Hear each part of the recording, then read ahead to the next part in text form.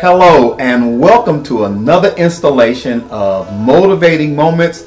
I am your motivator for the week. I am Pastor Gary Bush.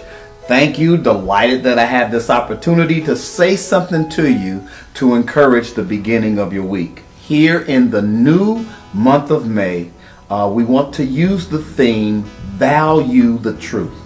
And we found that theme in the book of Proverbs. The wise King Solomon, every basketball Jordan fan will love this reference to the scripture. It's 23 and 23. Proverbs 23 and 23. And it reads like this. It says, buy the truth, sell it not, also wisdom, instruction, and understanding. And so I want to talk to you about your value of the truth. And when it says buy the truth, it's not really talking about a money purchase, because you know people always mess this verse up that money is the root of all evil. It's not money.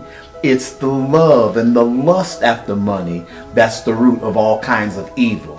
But money is a tool for you. You need money. And so it's not really talking about a transaction purpose with cash. It is actually talking about the value you place on something.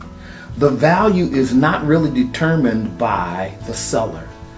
The value of something is really determined by the person that needs it and wants and has a desire for it. And you will find that the truth of God's word is like land. The value of it is always appreciating. The older you get, the more you live, the longer you live, the more valuable the truth is in your life. And so Solomon here is telling us to put high value on the word of the Lord.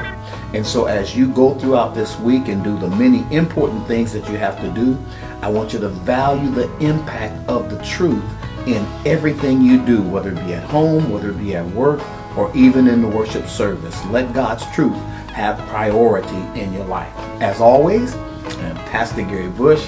Have a wonderful week, and I'll see you next week.